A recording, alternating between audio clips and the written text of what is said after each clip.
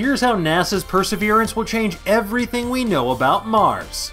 NASA's Perseverance rover had the right idea this week. Get the heck off this planet while the getting is good. As part of NASA's Mars 2020 project, Perseverance launched Thursday morning from Cape Canaveral, Florida, via an Atlas V rocket from ULA, or United Launch Alliance, a joint venture from Boeing and Lockheed, whose acronym should be familiar to old fans of Musquatch, RIP.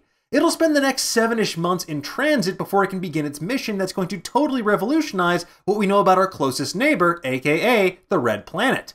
And it might be time to cue up your David Bowie tracks, because one of the primary goals of this mission is to look for life on Mars. Namely, to seek signs of ancient life, like legit ancient aliens, maybe a starman. But one of the ways that Perseverance is going to revolutionize what we know about Mars is that it's setting the stage to bring samples from Mars back to Earth.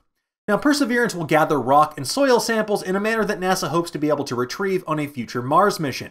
And once that goal is completed, we will, for the first time in human history, have brought back a piece of another planet to Earth to study. And as we've seen from any and all sci-fi movies, that never ends badly. Joking aside, this is incredible. Now, cleanliness and hand washing aren't just really important during times like these, they're also crucial for a rover that needs to collect Martian samples that aren't contaminated with gross, icky Earth microbes that could potentially mess with future searches for life on Mars. And if you're a fan of Because Space is Dr.Moo, she contributed to this enormous project in the role of lead of Planetary Protection. So again, props to Dr.Moo for having maybe the coolest job title in the history of jobs.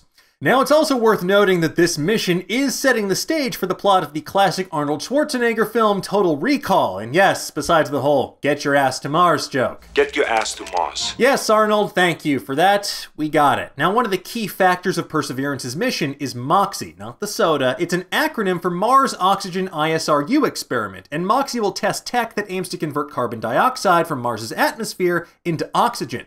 And if you just can't get past not knowing what ISRU means, it's in situ resource utilization, which points to the experiment's goal of utilizing Martian resources rather than bringing them from Earth. So yeah, basically one of the plot points of Total Recall. Also piggybacking on the ride to Mars is Ingenuity, a tiny helicopter that's going to be controlled through remote commands from Earth. Okay, NASA, look, we love you and all, but just be honest and tell us you're putting a cool-ass drone on Mars. We won't be mad. Ingenuity's goal is to test the capabilities of powered flight on Mars between its thin atmosphere and lower gravity.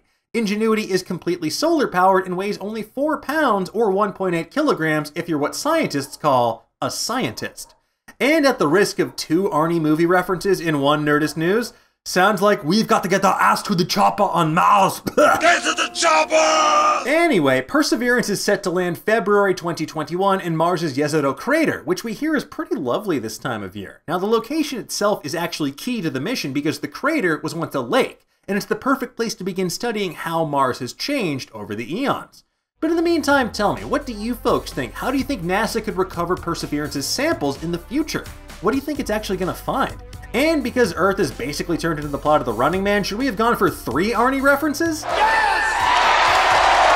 Let's discuss in the comments below, and for all the latest and greatest in the world of pop culture, make sure that you head to Nerdist.com.